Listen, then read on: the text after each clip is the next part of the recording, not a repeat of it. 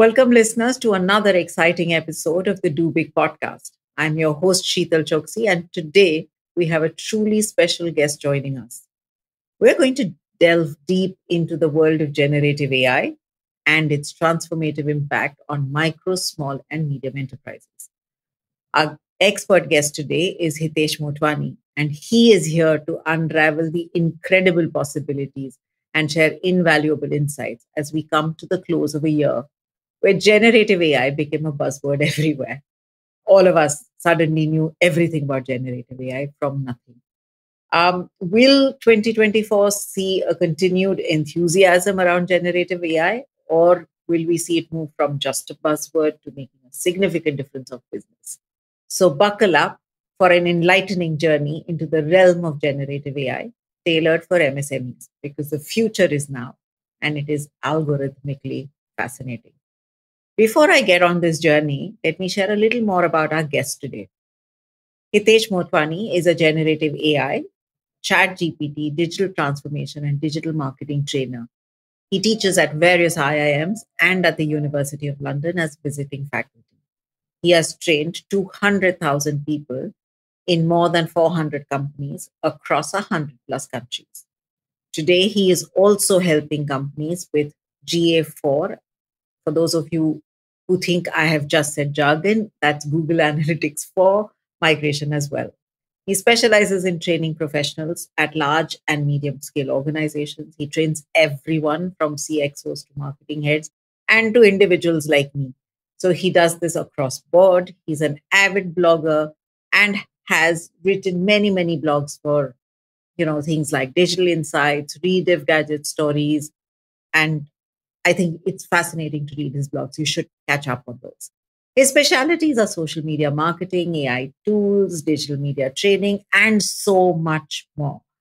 If I actually went on to give you all of the details about Hitesh, I think I'd take the entire episode just talking about him. So I'm not going to do that. And I'm just going to quickly welcome Hitesh. And with Hitesh, it's an absolute pleasure having you on the Do Big podcast.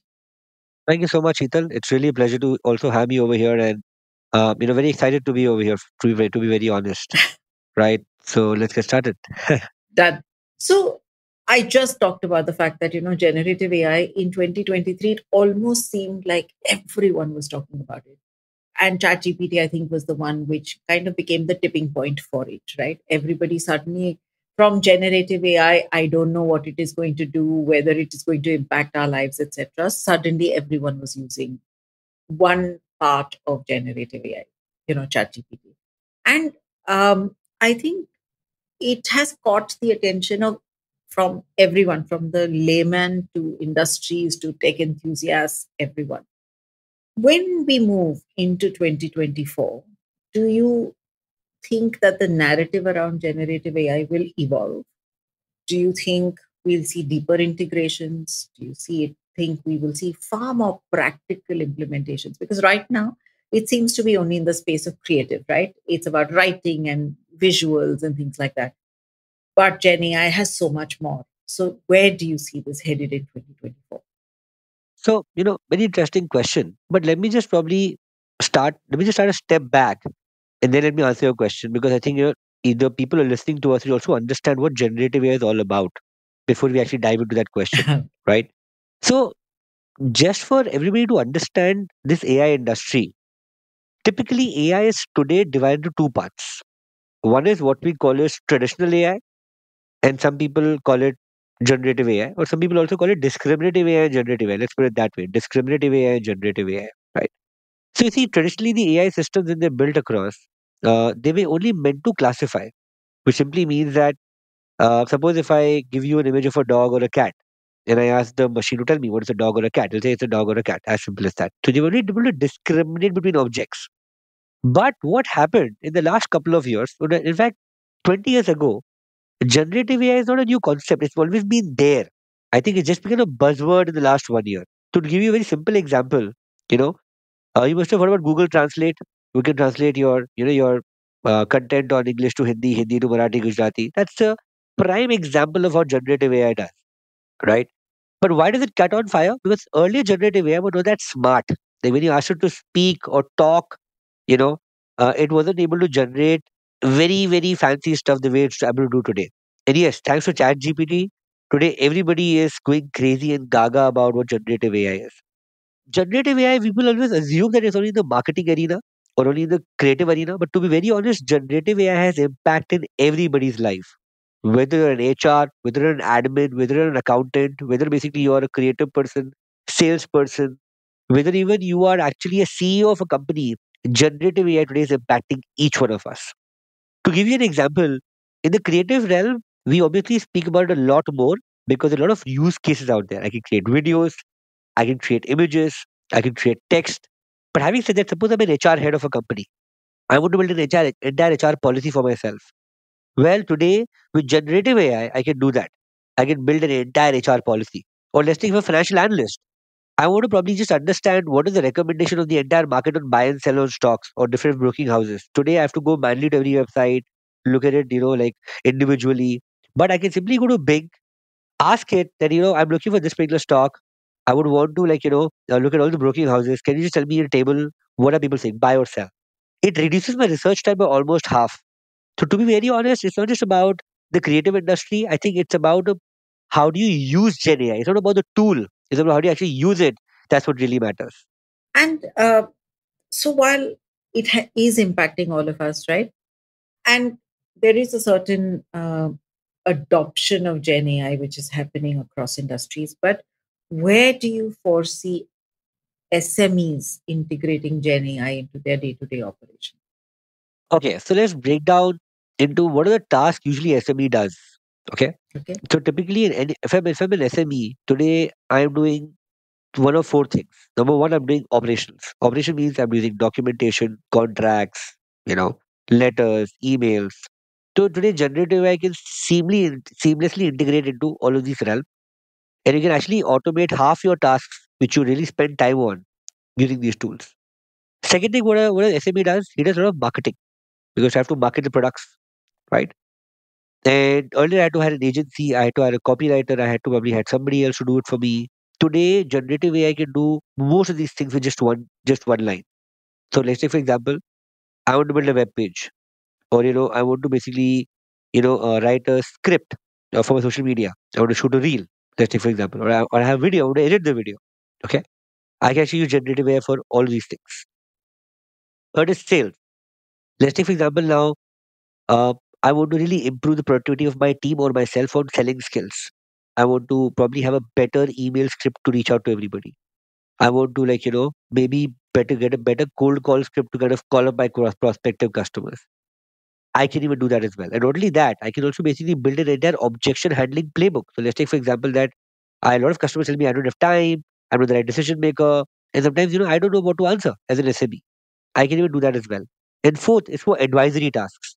Let's take for example that I want to brainstorm. I want an advisory. I want to brainstorm an event. I want to do any of these tasks which is there. Even those can be done with generative AI. So typically you can actually use it for whatever task you want as an SME.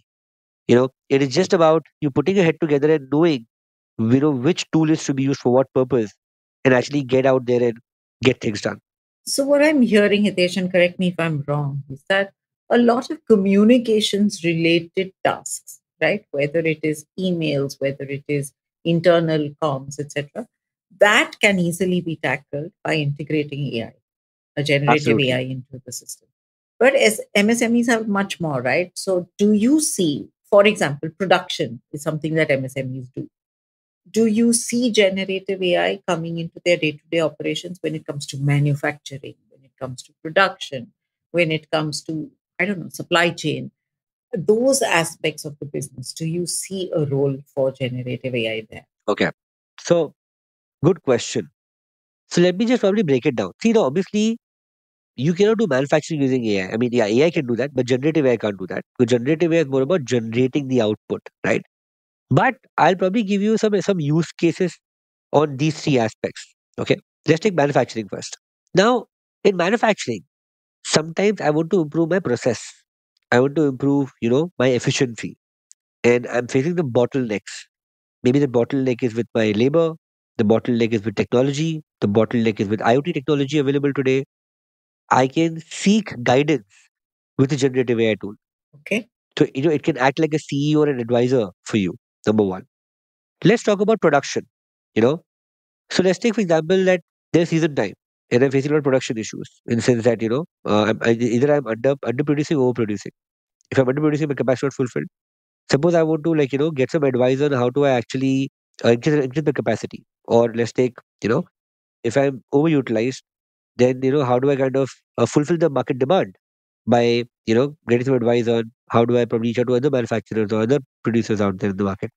So it can be used as an advisor for you and even to help you improve your process improvements, you know, understand latest technology in the market right now, etc., etc., etc. So recently, really recently, I in fact happened to train a supply chain company. Many people might not know this, but if you want to actually get the entire route map, let's take if I'm shipping a products to Singapore or shipping products to Dubai or some other places. Now, I really want to do route optimization of the supply chain, or probably understand that how can I make the supply chain more efficient to get these goods in a specified amount of time.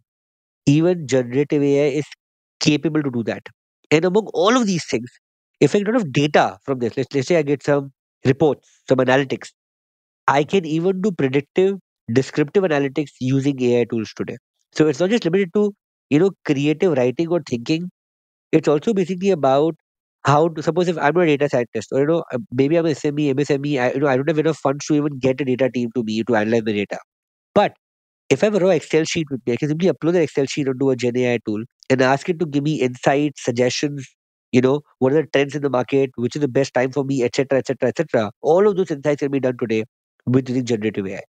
So that's very interesting because very often what happens is when new technology comes in, like AI, right? We talk about AI implementation and then everybody starts putting the cost, right? So a data scientist costs so much, this one costs so much, and all of that is required when you're implementing AI in your organization. At this point in time, it almost seems like only the large organizations can afford it because it's very expensive to do that. What trends do you anticipate in terms of affordability and accessibility of Gen AI tools and platforms in 2024? Will it be significantly different from today? Because we've also learned this with technology. Over a period of time, it starts to become cheaper. But currently, it seems to be fairly, expensive. So, where do you see this? And do you see this as quickly as 2024 or a little further So to be very honest, generative AI technology is almost free today. down? It is from an application perspective, not building perspective, right? So there's no cost implication. And even if cost is there, it's not large cost. It's not like unaffordable, right? Today, any Gen AI tool will not be costing you at the tops beyond 5K per month, Okay. okay? Which is like pretty affordable. But what is the gap today is that people are not aware on which tool to use for what purpose. And that is where the entire market today needs an awareness in this space, as we see. With regards to which are the areas generative AI will actually disrupt, I think it will be almost every business. You know, who will survive the storm? So I'll give an example to you. Assume that, I am a manufacturer, right? And I want to essentially, improve my process efficiency. Now, while I can do that, I can simply ask it for advice, help me to improve my efficiency in XYZ process, right? But I should be understanding and using the right terminologies. For example, I want to say I want to implement the Kanban system into my, into my process manufacturing. How can I do that? I want to basically build a Gantt chart. My process A takes 1 week, process two takes 3 weeks, process three takes 4 weeks. Between process two, process one, there's an overlap of 1 week, right? I should be able to understand and use the terminologies which are required to build that plan or to build that, you know, systems in place. So it's not just about the tools. It's about having sufficient knowledge of the subject matter expertise to instruct and guide the tool to help me to take it to a direction. Now, who's going to get affected? Number one, consultants. Because today, generative AI has possibly read every single book in this planet. It probably has more knowledge than you and me at this point in time, Correct. right? Number two, you know, it is essentially, I would say to some extent, data scientists, because a lot of at least only analytical job, but not the scientist, but you can see a lot of analytical job which also get affected to a large extent. any writing job. Earlier I had to hire writers to write questions for me, write answers for me, write, blogs for articles for me. Already most of these things have already seen disruption right now. People have stopped outsourcing work to writers anymore.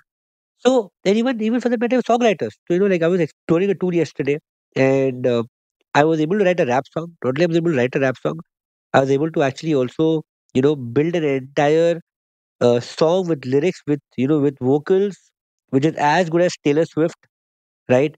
So technically everybody in this world is going to get affected. But who will survive is who knows how to use this tool. So you're not competing against an AI tool. You're competing against people who know AI tools better than you. So you have to worry about the tools part.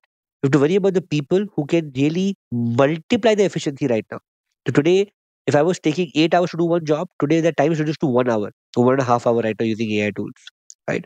So we see the teams are going to be more agile, they're going to be more faster, and they basically are going to be able to do more with less time.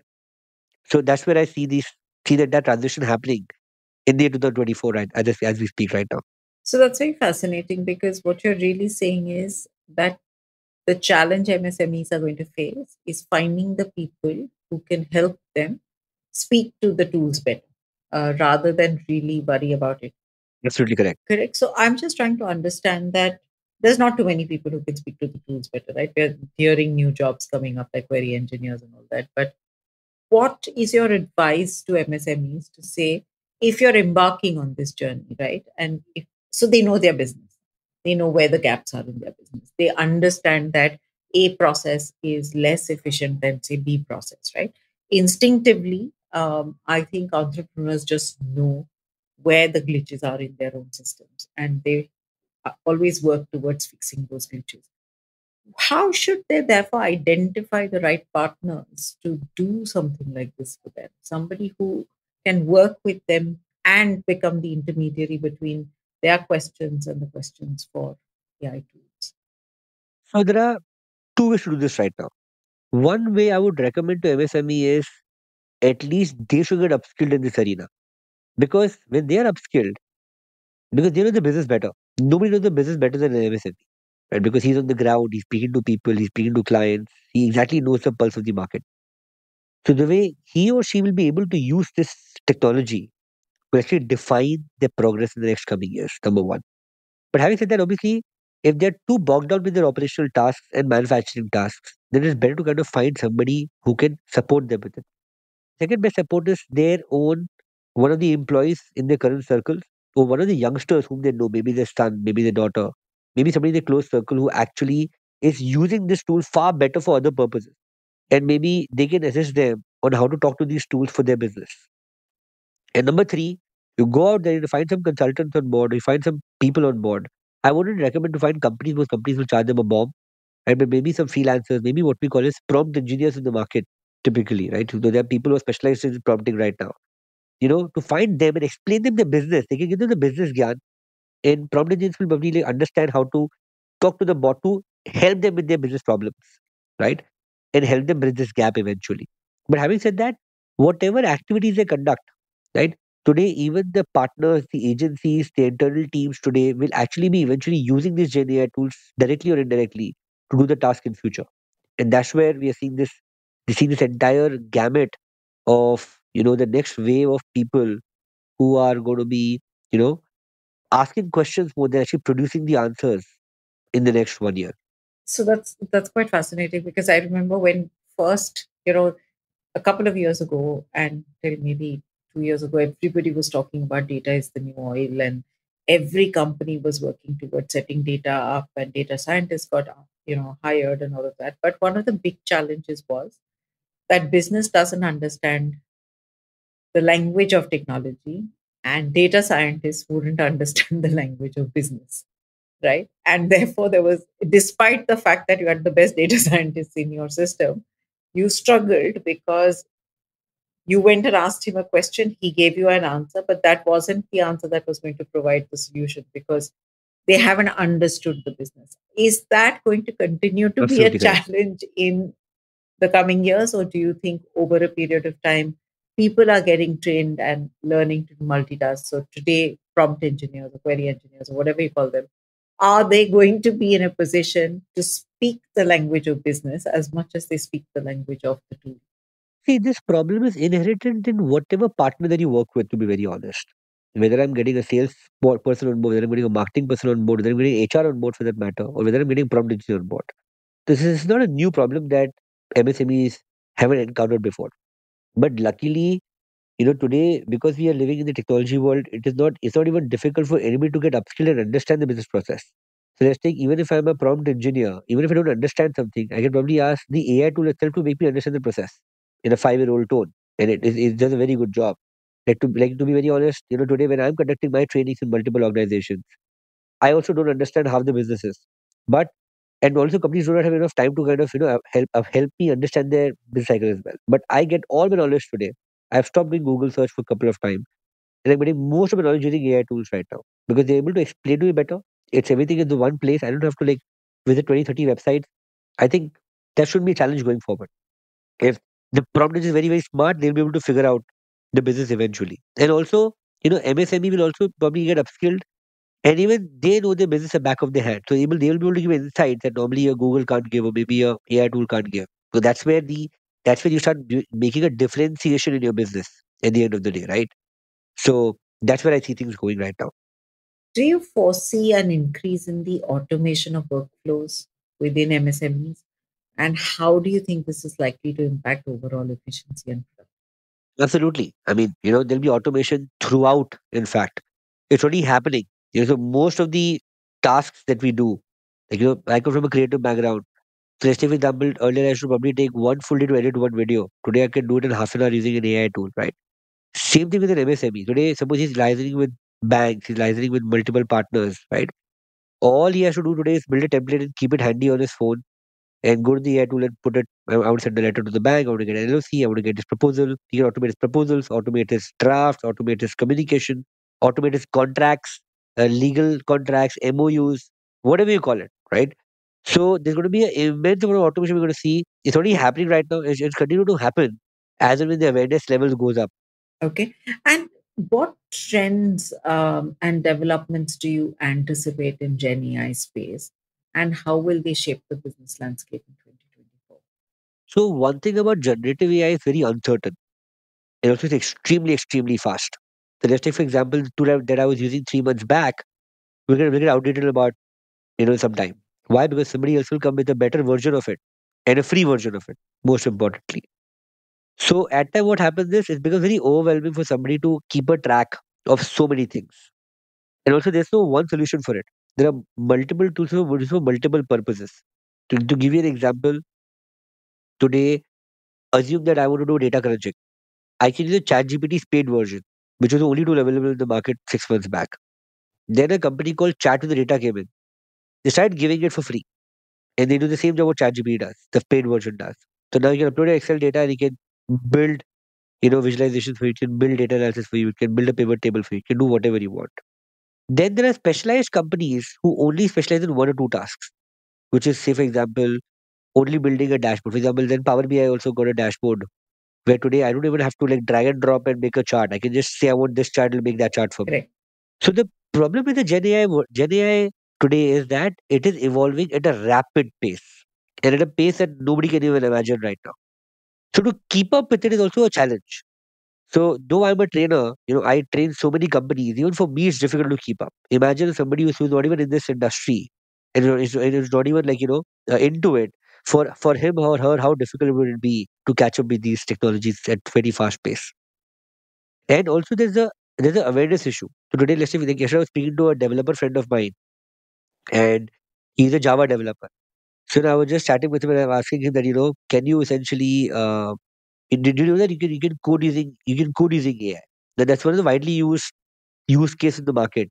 But he being in the industry for 5 years, even he wasn't aware that we can actually code in Java using an AI tool today. It is about number one, being aware, number two, applying it, and number three, getting insights from it.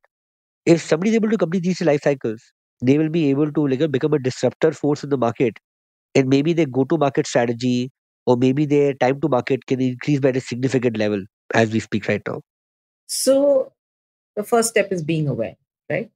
And what is your Yeah. advice to MSMEs as to how do they build their own knowledge? How do they build their own awareness around generative AI? What are the sources, resources which they can kind of get to and understand what generative AI is all So one simple source is just keep on seeing Instagram Reels and TikTok, about? right? That's the best source, right? Because anyways, they're spending time over there. So there are a lot of channels. There's a channel called AI Surfer, for example. Where it keeps on updating every new technology around AI. There's an Indian channel called Overpowered by Tanmay Bhatt, which is again a fantastic resource. Wherein they keep on discussing, they keep on having this podcast on what's happening, what's new, how the industry is disrupted, and they can also follow me as well. But the thing is that you just need to probably just see one of these content. And then what happens, the AI algorithms kick in and they'll keep on showing similar content to you. That's one of the easiest way. But more than just watching it, what I would recommend is just take your phone and just start using very basic tool like ChatGPT first. Moment you start using it first, then and you start understanding the power of this tool, you will start exploring things on your own. But once you know how one tool works, you'll be able to understand how other tools work automatically.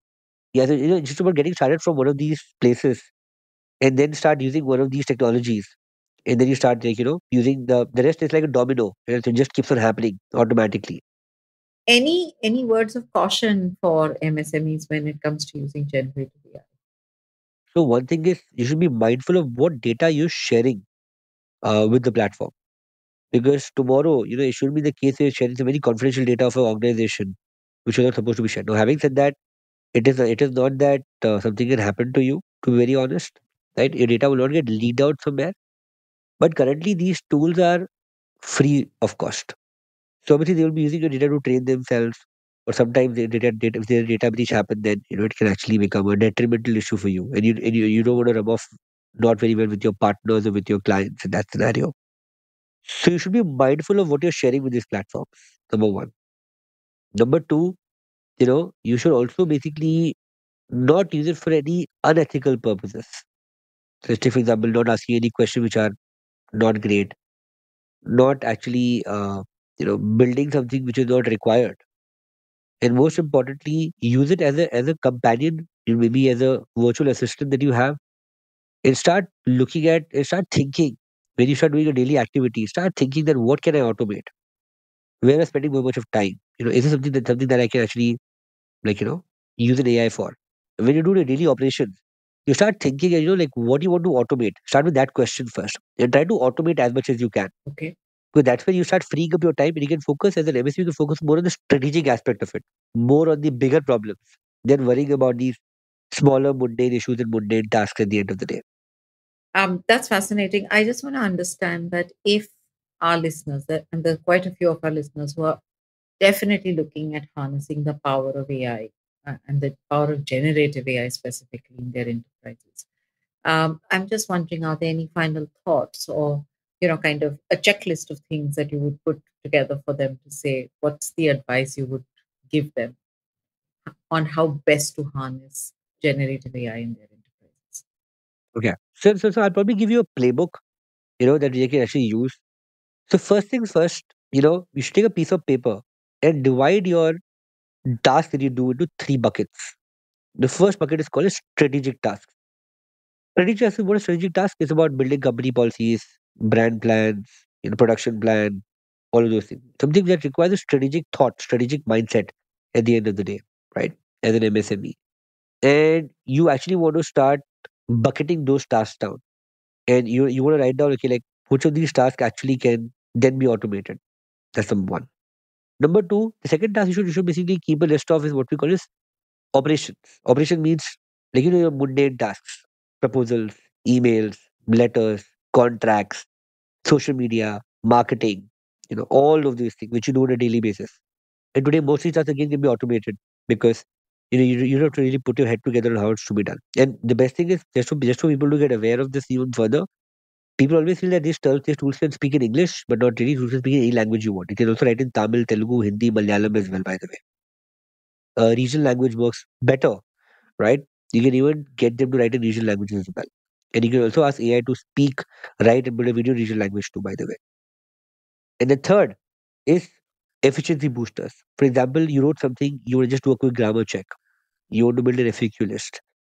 say for example, build the entire first level responses for your audiences, right? So you can do all of these tasks which can actually help you boost efficiency, but they're still significant but time consuming, can also be automated. And third is start thinking about four aspects. One is written, so writing, what can I automate? Second is visual, images, content, graphics, brochures, sales letters. If you want some images, how can you automate that? Number three is audiovisual, in terms of your videos, how can you kind of do that as well? And number four is basically something which requires technical expertise. For example, websites, bug fixing, app development, software development. Today, again, most of these tasks can be done by an AI tool. There's always an AI tool for every of these tasks right now. So if you start just putting this small list together and then maybe speak to somebody in this arena who knows generative AI better, or even just probably Google search and figure out, how can I automate these tasks? You find most of your answers in this, and that will actually help you out to get more time for yourself. That's amazing. On that note, I think I'm going to end this episode because this has been really, really helpful.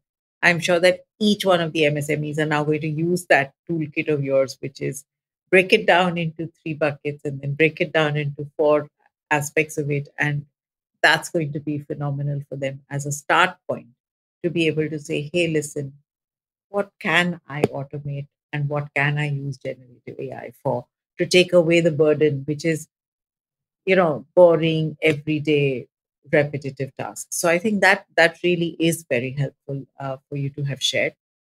Thank you so much. And it is an absolute pleasure. It has been an absolute pleasure having you on this episode of the Do Big podcast. Thank you so much for your time. Thank you so much, Sheetal. Thank you for tuning in to the Do Big podcast, a podcast that is dedicated to providing insights, strategies, and success stories of smart digital solutions for SMEs. We believe that behind every successful business, there's a strong foundation of reliable and secure technology, be it digital connectivity, cloud infra, cloud apps, collaboration tools, or cybersecurity solutions. In a rapidly evolving digital world where technology is key to progress, Tata Tele Business Services stands at the forefront of digital transformation of SMEs.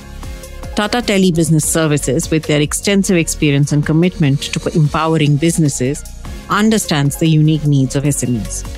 Tata Tele Business Services, with their extensive experience and commitment to empowering businesses, understands the unique needs of SMEs.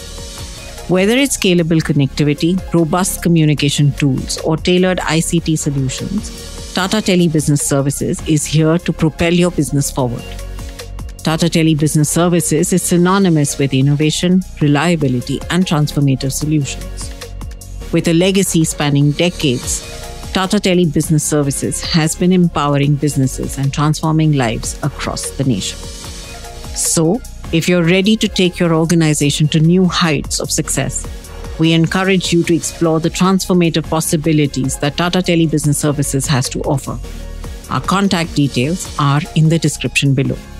Remember, we're available on all major podcast platforms. So if you enjoyed today's conversation, subscribe to our podcast for future episodes, which we promise will be packed with equally valuable insights on questions entrepreneurs face as they digitize and scale businesses with the help of technology. Don't forget to rate and review our podcast as well as share it with peers, colleagues, and other entrepreneurs like yourself who will benefit from listening to it. Thank you for listening to us, and until the next time, keep embracing technology and may your business thrive in the digital era.